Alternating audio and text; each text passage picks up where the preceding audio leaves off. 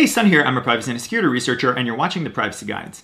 In the last two episodes, you may have noticed me playing with camera covers that I had on my phones. And I thought I would dedicate a whole episode to those. It's going to be a short one, though. What I actually use now is called nanobloc.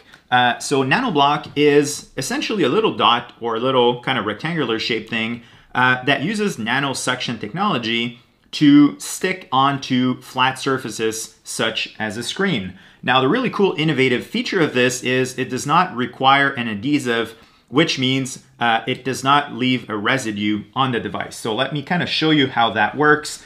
Right here, we have one of those. I'll kind of just show how thin it is. It's actually thinner than the case, and I'll be talking about why this matters in a second. And when you peel it off, it won't leave a residue. I mean, obviously I have fingerprints and stuff like this there, but it's not residue. I mean, I can actually just take my shirt and remove it, and it's like just spick and span. And then if I put it back, it just holds. And it's quite strange at first, but it works. Now, if you're the kind of person that has a phone without a case and you put it in your pants, it's gonna fall. And there's a lot of this in the reviews on Amazon about people being upset about this. And that's actually why I reached out to nanobloc and asked them to send me a few for review. This episode is not sponsored. I was just uncomfortable paying for something that might be just bad. But I've been using those for a pretty long time now, and I'm super pumped. And as you can see, this definitely works for like iPhone SE. It works for Pixel 5. Obviously right here, the screen to ratio is pretty big, so this is covering part of it, but there's really nothing there that's really important. And I actually use here the wide version for the 2-camera array system in the back.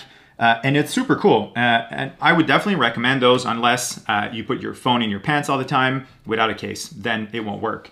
And you may be wondering what case this is. I was using another brand for the longest of times, but I really fell in love with this Spigen case. It's got this matte black finish here. It's got this transparent backing, which allows you to see like what's on the phone. I kind of find it cool to get to see what's going on there.